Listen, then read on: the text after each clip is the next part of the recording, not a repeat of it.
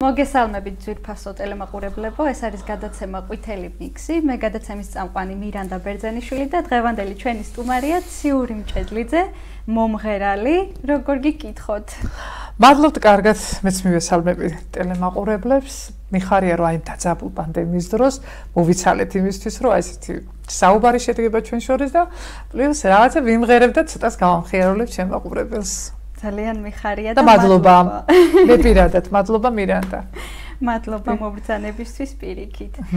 აბა დავიწყოთ ჩვენი კითხვებით. ციური. ვინ დაგარქვათ ეს სახელი? სხვათა შორის მე ადრე არ მომწონდა ხოლმე ეს სახელი და ერთხელ მამა ჩემს შევეკითხე, რომ აი მამა მეთქი რატო დამარქვი, იმიტომ რომ ბებიას ნინო ერქვა, აქ მეორე ბებოს ერქვა თამარი, ანაც მყავდა დიდი ბებია და ასეთი რაღაცა მითხრა, რომ იმდენად მომწონდაო, რომ ციური ცასთანაც სოცირდება და აი ყველაფერი რომ აიხედებ ცაში, ხოლ ამაზეა მითხრა და არც ეს არ მინდოდა რომ ყველას რაც ქვია ის გერქვასო და ისეთი ლამაზად ამიხსნა ჩემმა მამიკომ, რომ რა ვიცი, იმის შემდეგ მიყვარს სხვათა შორის ჩემი სახელი და დამუმატლო და ჩემი მამიკოს დარქმეულია. ნამდვილად და ციური თვალებით ისეთივე ციური გაქვთ, როგორიც სახელი. თქვენი აზრით, ადამიანის სახელი ატარებს რაიმე ენერგეტიკას, რომელიც დაკავშირებულია მის წარმატებასთან ან წარუმატებლობასთან ან სხვა ადამიანების მიზიდულობა განსიდულობასთან? ფიქრობ, აი ამ შემთხვევაში ვიტყვე ხოლმე, აი ჩემ ხასიათებსაც უხდება, იცი? აი ზოგჯერია ძალიან გამუდარებული, ძალიან კარგ ხასიათზე, ზოგჯერია ესეთი ბობოქარი, ახლა შეიძლება ხელოვანი ადამიანი არ იყო ხო ბობოქარი, რაღაც ემოციური არ იყოს და აი როგორც ამინდები განიცდიან, ხო? ყველაფერს ანალოგიურად შეიძლება მშვიდიც იყოს, შეიძლება ესეთი იყოს, როგორც აიჭექა ხილიც, აბსოლუტურად ჩემ ხასიათში ჯდება, აი ეს ჩემი სახელი რაც ჩემმა მამიკომ დააბარქვა, კი, ნამდვილად. ჩემი სახელი ატარებს იგივე ენერგეტიკას, კი. ჩემი ხაზი, კი, აი აბსოლუტურად. აბსოლუტურად. ძალიან ლამაზად ჩამოაყალიბეთ და ძალიან კარგია. მართლა ძალიან კარგია, როდესაც გირჩევენ სახელს ისე მაგრად, რომ გამართლა სხვათა შორის ამ სახელმა და რა ვიცი. ერთი ბავშვობის მწარე და ერთი ტკბილი მოგონება. ესე სხვათა შორის ახლა როგორ უნდა ვთქვა, რომ ახლანდელი ბავშვების, ახლა დღევანდელი მდგომარეობის ბავშვებთან როგორ შევადრე, იმდენად ლაღი ლამაზი ბავშვობა მქონდა, მე ვერ წარმომიდგენია თუ ვინმეს უჭირდა, თუ ვინმეს რამეს ტკიოდა, არც ავანტყოფობები არ იყო ესე, უფრო ჩვენ მქონდა როგორი ბავშვობა, აი ნამდვილი ბავშვობა, რასაც მე დღეს ვერ დავარქვენ და გული წყდება. იგივე ჩემი შვილებზე, იგივე ჩემი შვილიშვილებზე, რომ არ აქვთ ისეთი ლაღი ბავშვობა, ისეთი ლამაზი ფერები არ აქვთ, როგორც ჩემ დროს მქონდა და მე ვისურვებდი, რომ აი სიხალისე, ის ბედნიერები, რაც მე ჩემ ბავშვობას მქონდა, ჩემ თაობას მქონდა, შემდეგ თაობასაც, რომ აი ეს დაბრუნდეს ნამდვილად, აი ეს ბუნებრიობა.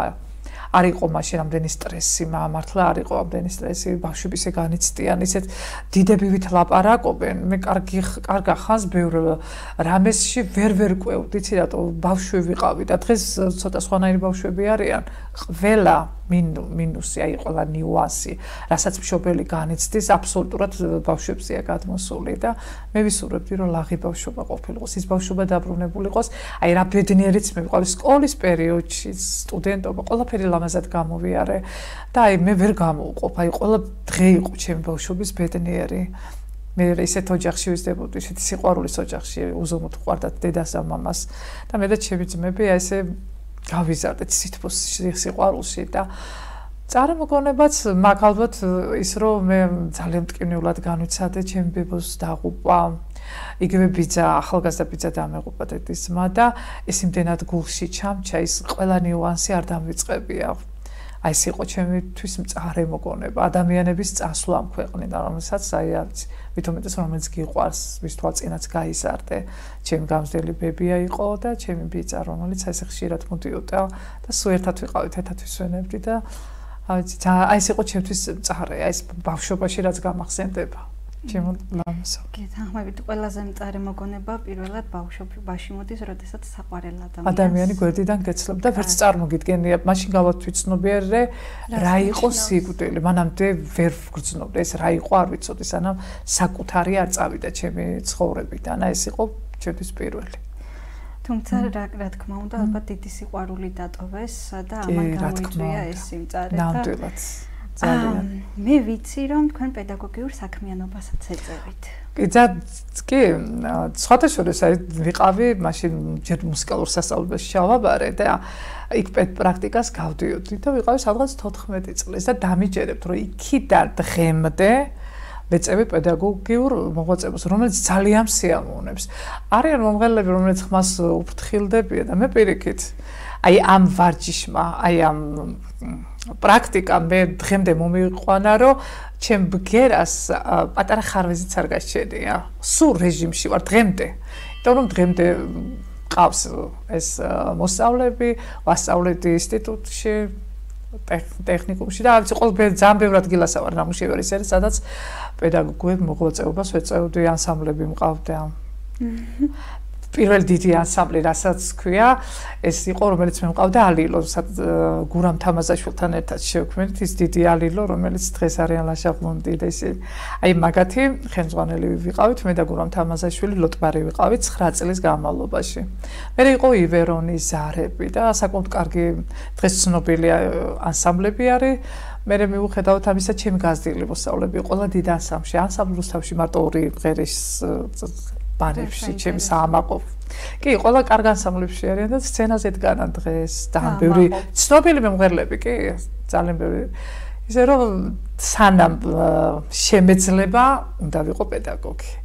და ეს ჩემთვის არის უდიდესი სიამოვნება, რომელთაც გავცემ ჩემს ენერგიას, ჩემს შესაძლებლობებს და ძალიან მიყვარს, როდესაც ხმას ამუშავებ. აი მოსულან ისეთი მოსწავლეები, რომელსაც არც ხმა ქონია, არც მენა არ ქონია, მაგრამ ისეთი შედეგი მიმიღია, მე მირჩევნია, რომ საერთოდ ნოლიდან დავიწყო, ვიხდრე, აი ნამღერი ბავშვი მომივიდეს. უფრო ძირითადად პროფესიონალ მომღერლებს ვამუშავებ, უფროსებს, პატარებსაც, მაგრამ უფრო დიდებთან მაქვს უფრო ესეთი შეხების წერტილი. როგორ დასაფასებელია, რომ ეს პედაგოგიური პროცესი თან გსიამოვნებთ და გიყვარს საქმე, აი მართლა ძალიან დრო ისე გადის, ვერ ვიგებ. გადის დრო და თვითონ რომ შევატყობ, რომ უკვე ძალიან დაღლილები არიან და ეს თვალებით მიყურებენ, რომ დავიღალ, აი იქამდე შემიძლია რომ ვამეცადინო და დროს ვერ ვიგებ. ძალიან კარგია. პედაგოგიურ საქმიანობასთან დაკავშირებით და იქიდან გამომდინარე, რომ ულამაზესი შვილები გყავთ და კიდეც შვილიშვილები. აღმზრდელობით საქმიანობასთან ძალიან ახლოს ხართ და გამოცდილება დიდი გაქვთ. პიაჟეს თეორიის თანახმად შეიძლება ან ბავშვებისთვის ქმედებების დასწავლა ხდება დასჯისა და წახალისების მეთოდით. თქვენ რამდენად ემხრობით დასჯის მეთოდს? არანაირად არ ვემხრობი. აი ხო დამეფიცება და ჩემი შვილებიც რომ არასოდეს არ მიჩხუბი, არასოდეს არ დამიტუქსე, ანუ ხელით შეხებაზე ხო ეს საერთოდ წარმოუდგენელია, ისე გავზარდე. მე თუმეტეს ეხლა უფროსი ქალიშვილი ნინო საოცარი ცელქი იყო. აი ლეგენდები დადიოდა ჩვენს უბანში, ისეთი ცელქი იყო, რა ვიცი. არასოდეს დამიყვირი, არასოდეს ხელი არ დამივიწყია და ყოველთვის თავისუფლად გავზარდე, იცი, არასოდეს შემომიხვევია ჩემი აზრები, ჩემი რაღაცა რომ მე ეს მომწოს ესე მინდა არა, ძალიან თავისუფლად გავზარდე და არავითარ შემთხვევაში არ უნდა დასაჯო, თუ მიაჩვევ დასჯას და აი თავმოყარეობები ვიზდებიან, იცი, აი სულ დატუქსვას, ან ისეთი მშიშრები, რომ სულ კომპლექსდებიან, არა, თავისუფლება უნდა მისცე და საბოლოო ჯამში ისეთი გამოვა, როგორც დედა რო ინატყებ, არ არსებობს, კი? უნდა შევაწუხო. ძალიან საინტერესოა. ისე რას ურჩევდით, აი ისეთ მშობელს, რომლებსაც აგრეთვე ცოტა მოუსვენარი შვილები ყავთ და სურთ რომ მაინც რაღაცა უთხრან, რაღაცა ურჩიონ, თქვათ და დასჯის მეთოდის მაგივრად. რას ურჩევდით? იცით რა არის, მე მიყვარს ცელქი ბავშვები. აი საოცრად მიყვარს. აი როდესაც მოიწყედნენ ჩემი შვილები ჩემთვის იყო კატასტროფა. მეთქი რაღაცა ტკივად, რაღაცა აწუხებს. პირიქით ენერგიას რო ხარჯავენ, ეს არის ჯერ ჯამთელი ბავშვები არიან. მე არიან საინტერესოები. აი ესე ვერთობი და ვთამაშობ იმათან არ არსებობს მეცელქმა ბავშვმა დამყალოს მით უმეტეს ცერქიშვილიშვილები მყავს მე ძალიან ძელი მაგრამ ისეთი კარგად უგებთ ამ ბავშვებთან არა არასოდეს არ უნდა დასაჯო პირიქით მე არ ვემხრობ იმას რომ აი დედამ არამცალია მოიშოროს ან თქვა დედა თავისთვის იგივე ახლა მობილურებში რო ერთობიან და ბავშვები უყურადღებოთ არა რაც შეიძლება მეტი ურთიერთობა გქონდეთ და იყო ცელქები. აი მე გავიხსენებ დედას მაგალითს, რომ ჩემი მეორე ძმა მოცეკვავია მხატვარია და ახალი გაკეთებული ქონდა რემონტი და ადგა ჩემო ძმამ და დახატა კედლებზე. და დედა ჩემი გავიდა და მეზობლოს ეუბნება, შემოდიო ნახეციალაო, ბავშვაო რა ქნაო, ეს ხალი გაგიჟდა. კედლები ნახა დახატული, სულ ეს ახალი გაკეთებული კედლები და დედაჩემს უხარობდა სხვათა შორის ეს მეთოდი, აი ესეთი თავისუფლება და თავისჯერლობა და რაღაცა ეს დედისგან მაქვს სხვათა შორის. აი ესეთი ლოიალური იყო, ჩვენც ესე ლაღად გავიზარდეთ. მე არ მახსოვს ესეთი დასჯის მომენტები და უხაროდა, ოღონდ დაგვეხატა, ოღონდ გვემღერა, გვეცეკვა, თუნდა რაღაცა მინაც დამსკრეული იყო, ეს არ იყო ჩვენთვის კატასტროფა. მეც ესე რასაც ხო იცი პრაქტიკულად გამოცდი, ხო, უფროსებისაგან მეც ესე გადმოვიტანე და სხვათა შორის გამომადგა. ძალიან თავისუფლები არიან ჩემი შვილები, არ არიან შეგუჭილები. ალბათ ცხოვრებისეული სირთულეების და პრობლემების მიმართაც ესეთები ხართ ბუნებით აღზრდიდან გამომდინარე. თვითონაც და გოგოებით ალბათ ხო? ძალიან დამოუკიდებლები არიან. სიძნელებსაც ძალიან კარგად უსწორებენ და აი არაფრის არ ეშენიათ. არ არიან ისეთები, რომ რაღაც დაბრკოლება ქონდათ, რაღაცამ შეაშინოთ, უკან დახიონ. არა, პირიქით, ეგ არა ჯარში წასვლა უნდათ ორივეს. ორივეს უნდათ ჯარში წასვლა. კი, არც დაუშლიდი სხვათა შორის. აი რატომღაც ბიჭების დედები უფრო უშლიან ხოლმე რაღაცა და ჩემთვის ეს პრობლემა არ იყო. მიუხედავად იმისა, რომ მაინც ნინო სახელმწიფო დაცვის დეპარტამენტში მუშაობს და მაინც იმ გზით წავიდა. აი ხო მეორესაც უნდა სხვათა შორის და არ ვიცი, ნახოთ. ოჩახ, საინტერესოა ნამდვილად. თქვენი აზრით ოცნებები სრულდება და თქვენ თუ აქ სრულებიათ? კი, სრულდება. სხვათა შორის მე ვერასოდეს ვერ ვფიქრებდი მირანდა რომ იყო ესეთი კონკურსი, იყო აი ეს როგორც ჩვენ ვეძებ ტალანტებს, გავიმარჯვე პირველი ადგილი ავიღე. მე თუ მოვხვდებოდი ანსამბლი ვერიაში და მე ვიმღერებდი ორი სპექტაკლი მაქვს ანსამბლი ვერიაში ჯემალ ბაღაშვილის არჩეული მომღერალი ვარ და მექნებოდა ბუთხუს ბასილაიას, იმიტომ რომ პატარა ბავშვი ვიყავი, როდესაც მე ამათ კონცერტებს ვესწრებოდი, ტელევიზიით უყურებდი და საერთოდ ვერ წარმოვიდგენდი, რომ მე თქვათ ამათი გვერდში ვიქნებოდი ან თემურ ციკლაურთან ვიმღერებდი, ეს ხო ჩემთვის წარმოუდგენელი იყო. და ეს ოცნებები მე რაც მინდოდა ავისრულე. იგივე შინი გენიალური ანსამბლი ერთ-ერთ პროექტში მივიღე მონაწილეობა და აი რაც მინდოდა მე ხელოვნებაში, აი ყველაფერი, აი უმაღლესი საფეხურები მოვსინჯე და რა ვიცი. დღესაც თანამშრომლობთ, რა თქმა უნდა და დღესაც ვაგრძელებ იმ გზას. და მღერი ვარ ისევ იმ რეჟიმში, როგორც ვიყავი ადრე. შვენიერია. თქვენ ბატონი ციკლაური ახსენეთ. კი. როგორ გახსენდებათ მასთან თანამშრომლობა? თვითონ როგორც პიროვნება?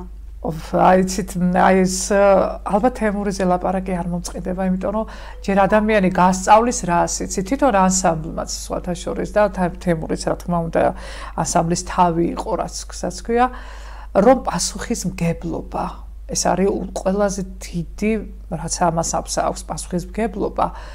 მარტო იმასთან კი არა თქვათ რომ როგორ წარსდგება მაყურებელთა საკუთარ თავთან ჩვენ აი ეს დაგვიანება ხალატის თემა აი ესეთი რაღაცა ჩვენთან ძალიან მიუღებელი იყო ალბათ იმიტომაც შემოჩა დღესაც ეს ანსამბლი რომ ფეხზე დგას აი რამდენად ფეხზე დგას კიდე თემურის გარეშე ეს ძალიან ახალია ჩვენთვის რამდენიმე თვე არაც ჩვენ თემური დავკარგეთ და არის აიცი როგორი პიროვნება იყო აი გვერდში რო იდგა წარმოიდგინეთ მოსკოვში რასიაში რო კონცერტი ჩავატარეთ ფიროსმანი რო წავიღეთ ანგინა მქონდა ძალიან ცუდად ვიყავი წარმოიდგინეთ მოსწრე აი თამუნამონაშვილი ჩვენ ერთ ოთახში ვიყავით რო სალაპარაკო ხმაც არ მქონდა იმიტომ რომ ისრაელში ვიყავი მაშინ მქონდა ბევრ ქალაქებში თან ცოცხლად რომ ღერი ხარ გადატვირთული მე ფრენაც მოქმედებდა რომ ჩამოვედი მაშინ ის პერიოდი იყო რომ ფილარმონიის სცენა იყო გაყინული და ამ რეპეტიციებს გავდიოდით ფილარმონიის სცენაზე საპასუხისმგებლო იყო ნამდვილად იმ პერიოდში მით უმეტეს რუსული იმის წინაშე წარსდგომა, მაყურებლის წინაშე და აი იქ როდესაც მივედი დამიჯერებ მირანდა რომ მე ვერ თქვი რომ ცუდად ვიყავი. იმიტომ რომ მე ამით ვერ დაზვაფრავდი ვერც ანსამბლს, თვითონ ვერც ჩემს პარტნიორს თემურს და თელი ღამე აი თამუნა ისეთი ხან წამოს მალივდა და ხან ჩაის, აბა ციური შესამღერი გაქვს, სოლოები მქონდა სამღერი და წარმოიდგინეთ როდესაც სცენაზე გავედი, აი თემურის აი ამას აღნიშნავ. აი ესეთი სცენა მივდივარ თემურისთან ესეთი ყარაჩოღლების ზიან და თვალებით ამომხედა, ისეთი თვალებით ამომხედა, რომ ისეთი ბგერა გავუშვი, აი არ ვამატებ, საიდან წამოვიდა ეს ხმა, მე დღესაც არ ვიცი, რომ დამერწმუნება ჩემი ასამბლეის წევრები ის გადაჭედილი ის დარბაზი, რასიას დარბაზი არის, გიგანტი დარბაზი, აი მართლაც რომ აი პერიაშლაკ სულ ეძახიან ისეთი მაყურებელი ყავდა, რომ ტაში იყო, აი ამ სცენის დროს იყო ტაში. ერთმანეთზე გადაბმული იყო ყოველთვის და აქ იყო ისე იმდენჯერ მომიწია მე თავის დაკვრა არ ვიცი და თან ძალიან გევრიელად ვიმღერე მინდოდა რომ რუს მაყურებელს თან არ შევწყვენილიყავი და თემური ყოველთვის იყო აი მაგალითი კაცობის პიროვნების ნუ რომ მომღერალი იყო არ ვიცი ადამიანი იხარჯებოდა ბოლომდე ორი ადამიანიც რო ყოფილიყო იქ ბოლომდე იხარჯებოდა მე ესეთი მომღერალი კი არა პიროვნება იშვიათად მინახია იმიტომაც იყო რომ ამ პანდემიის დროს ვერ იტევდა ის ცვერი მონასტერი სხვა ხალხი მოდიოდა აი ძალიან ბევრი იყო რომ სხვა ქვეყნებიდანაც ჩამოფრინდა სხვა ქალაქებიდან და ღირსეულად გავაცილეთ ჩვენი თემური და ჯერ კიდევ ვერ გამგვით ცნობერია ჩვენ რა მარგალიტი დავკარგეთ და ძალიან მაკლია სხვათა შორის აი ძალიან მაკლია არ ვიცი სხვათა შორის ბატონი ჯემალი აპირებდა ამ სპექტაკლის განახლებას ეს პანდემია რო არ ყოფილიყო აი აუცილებლად იქნებოდა და მე ვიხსენებ იმას რომ როდესაც სანამ ეს ფარდა გაიხსნება ხო გაშეშებულ სცენას ვეძახდით იქ ნახატები ვიყავით აი ესეთ გაჩერებულ მდგომარეობაში როგორ განიცდი და იქვე იყო ფუნჯით თემური და ლოცვას კითხულობდა საოცრად განიცდი და აი ხო არიანო ბიჩეული ხარ აი სცენას ეს ყველა კონცერტი თემური იყო სულ ფორმაში დაჭიმული ყოველთვის ისეთი რომ პასუხისმგებლობა ქონდა და ესე ლოცვა რო ჩაამთავრა სტიქაროსანი იყო სხვათა შორის იმ ტაძრის საიდანაც გამოასვენეს კი ეს იყო საოცარი პიროვნება საოცარი ადამიანი იყო და ჯერ კიდე არ ვიცით რა დავკარგეთ მართლა კიდე ჯერ არ ვიცით ძალიან მაკლია მე თემური ძალიან ძვირფასია რომ დატოვა უკან იმდენი სიკეთე იმდენი სიყვარული რომ ძალიან მას ყოველთვის ექნება ხალხს მასზე სალაპარაკო და ყოველთვის გაიხსენებენ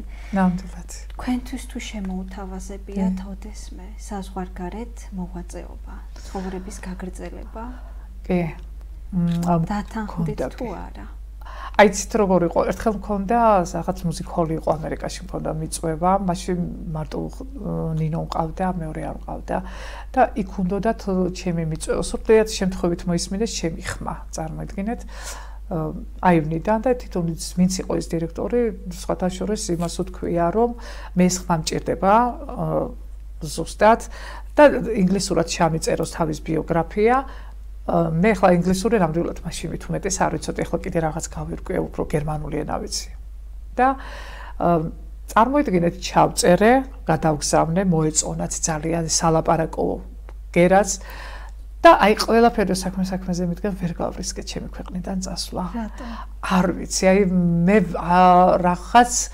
როგორ ვიყავ ვიცი ვერ დავტოვებდი მე არ შემიძლია ჩემი ქვეყნის გარეშე ეს მიყვარს ისიც არის სამგზავროდ მივდივართ გასტროლები კონცერტები ეს მომენტი მიყვარს თუმცა უკვე ორი კვირა რო გავა მაშინვე მეწყება ნოსტალგია რო გითხრათ ნამდვილად მაგრამ გაცილებით ვერ ხო არიან ადამიანები მე ბევრი ვიცი ხელოვანი ძალიან დიდ ხელოვნებზე მაქვს მე ლაპარაკი რომ ბევრს ქონდა შემოთავაზება მაგრამ ვერ გარისკეს მოსკოვშიც მქონდა ისრაელშიც მქონდა მაგრამ ვარჩიე რომ ჩემ ქვეყანასთან ერთად ყველაფრის ტკივილი გადამეტანა და ის პრობლემები რაც თქვათ ჩემ ხალხს ჩემ ქვეყანას დაუდგა აი ნუ ვერ წავედი ნამდვილად დიდი ვაჟკაცობაა თქვენი მხრიდან ძალიან დასაფასებელი და შემიძლია ვთქვა, რომ ეს არის ნამდვილად პატრიოტიზმი და სამშობლოს სიყვარული ძალიან ბევრი მიდის მომღერალი და ხელოვანი საზღვარგარეთ.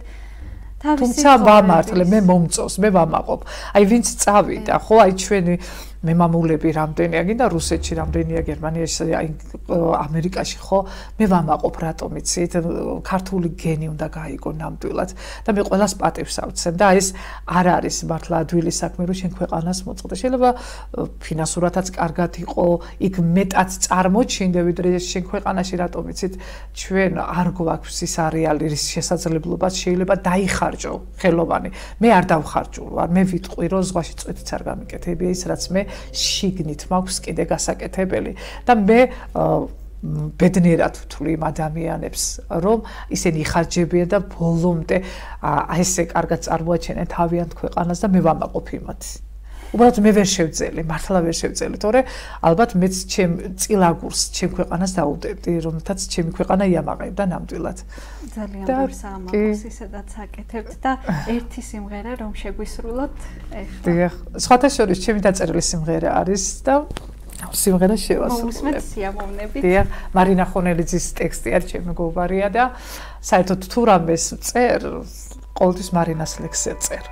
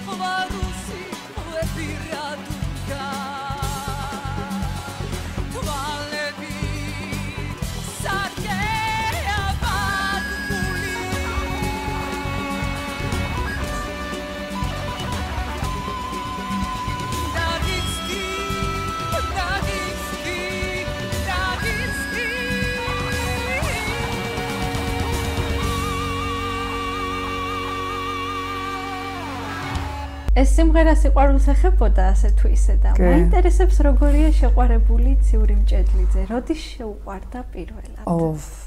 ალბათ ბაღში. ბაღში შემიყვარდა, ჩემთან დადიოდა ეს ბავშვი. და განსაკუთრებული არაფერი, უბრალოდ მიხაროდა, როდესაც მოვიდოდა ბაღში რომ მოიყვანდა დედამისი, ეს იყო ჩემთვის რომ აი დავინახავდი მიხაროდა. შემდეგ იყო სადღაც ესეთი 14 წლის ასაკში მე გავთხოვდი ასე შემდეგ და ალბათ უფრო როგორი ვარ ისი დამთმობით ძალიან თბილი ვარ როდესაც მიყვარს ადამიანი ცდილობ რომ ყოველთვის ვასიამოვნო არ მაქვს იმის მიმართ აი თქვათ ისეთი რაღაცა აი ცდილობ რომ ის იყოს ძალიან კარგად ბედნიერი იყოს და ყოველთვის ბოლომდე ვიხარჯები როდესაც მიყვარს ადამიანი და მეგონი ესეც უნდა იყოს რა ვიცი და გამოამჟღავნო სიყვარული არ უნდა დამალო არ უნდა იყოს ესეთი რომ მოდი დღეს გავუყიმებ მოდი დღეს ესე ვიზავი არა უნდა იყოს თავისუფალი სიყვარულშიც მე ესე ვფიქრობ ეს ძლიერი ქალისთვისებაა როდესაც სიყვარულში არაფერს არ თმობს და მაქსიმალურად ბოლომდე იხარჯება კი ბოლომდე უნდა დაიხარჯო მე ესე მგონია ალბათ ეს არის სიყვარული ეს არის ნამდვილად კი რა სიტყვით თქვენს გენეტიკაზე გენეტიკიდან გამომდინარე ჩემო მირანდა, ეხლა შენი არ გესწავლება, იმიტომ რომ შენი დედიკო ჩემი ბიძაშვილი არის და ჩვენ ბობოქრები ვართ ყოველთვის, მით უმეტეს ქალები. აი ჩემი გვარის ქალები ყოველთვის ძლიერები იყვნენ და ბევრ ისეთ რამესაც ტვირთულობდნენ, რასაც შეიძლება ბევრი ვაჟკაციც არ გასწუდეს. კიდე ჩვენ საქმიანობაში კიდე მეგობრობაშიც, იგივე ოჯახშიც, შვილების მიმართ. ჩვენ არ ვიცით, აი ყოველთვის უკან დახევას არ ვერ ვიტანთ. ყოველთვის წინ მით უმეტეს თუ ჩვენ პრობლემები გვხვდება, ბარიერი გვხვდება და გვეწინააღმდეგებიან, აი მაშინ უფრო ძლიერდებით. აი არა ვართ ისეთი, რომ აი მოვეშვეთ. და მე სხვათა შორის ჩემ გენეტიკაში ძალიან ბევრი ხელოვანი ადამიანი არის მომღერლები კი მე პაპი დამყავდა ლამარა მჭედლიძე ჩაფარიძე ეს იყო სტეფანი ჩაფარიძე ძალიან ცნობილი მსახიობი იყო სტეფანი ჩაფარიძე მისი მეუღლე იყო და ჩემი პაპი დამღეროდა საკმაოდ ცნობილი ოჯახი იყო ჩემი მამიდაშვილებს ეხლა დათო კარგად არის ღერის ეხლა სახში უფრო მაშინ ესეთი ანსამბლი იყო გვირილა კი არა გვირილა არა აისი ერქვა და ძმანი იქ მღეროდნენ და სხვათა შორის მოსკოვში იყვნენ მე წასულები ჩემი მამიდაშვილები და ჩემი პაპი და დუდუკებზე მღეროდა ეს იყო შესანიშნავი მომღერალი ქალი ჯერ იყო ძალიან ლამაზი ადამიანი აი ფიზიკურადაც ძალიან ესეთი აი რო იტყვია ჩვენი გვარისთვის წარმოსაჩენი იყო საკმაოდ ცნობილი მომღერალი იყო შეიძლება ეს თაობა არ ცნობდა მაგრამ მე ვამაყობ ჩემი გენეტიკით მუსიკოსები არიან მუსიკოსები არიან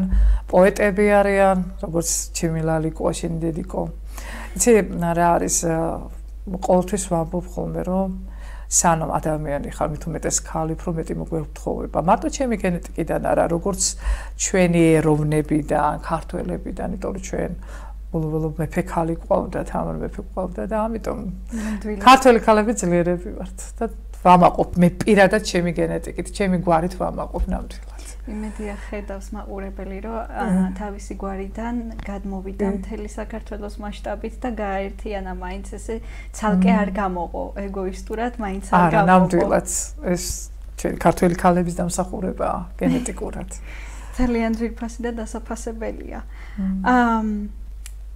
ანუ თქვენი გვარი გამორჩეულია ხელოვნებით. თქვენი გვარის მფარველი წმინდანი თუ იცით? კი, წმინდა გიორგია ჩემი სოფელი, მე წარმოშობით ვარ მანგლისიდან, დიდი თორნეთია ჩემი სოფელი. და იქ არის წმინდა გიორგის ტაძარი, ისეთი პატარა საყვარელი ტაძარი არის. ახლა მანგლისში სიონი არის, ეს არის მე-6 საუკუნის უძველესი ტაძარი და იმდენად ისტორიული ტაძარი არის სხვათა შორის. მე პატარა ვიყავი და იქ სხვათა შორის მე პატრიარქი პირველად იქ ვნახე ეზოში.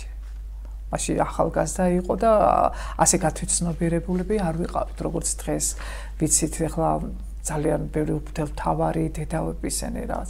მაშინ ესე არ იყო და აი იმ ტაძარში ძალიან ხშირად მივდივდით ხოლმე რაღაცა და წმინდა გიორგი და პაპასგან ვიცი, ჩემი პაპასგან, რომ წმინდა გიორგი არის ჩვენი გვარის მფარველი, ჩვენი რაიონის და ძალიან მიყვარს სხვათა შორის წმინდა გიორგი და ფარავდე სრულიად საქართველოს წმინდა გიორგის მადლი. ამინ. რას არ პატიობს ციური მჭედლიძე? არ პატიობ ღალატს, ტყუილს და ღალატს. აი ეს ორი რამე შეიძლება იყოს იმ ადამიანების დაკარგვის, აი მეცხოვრებაში დამიკარგია ტყუილი და ღალატი.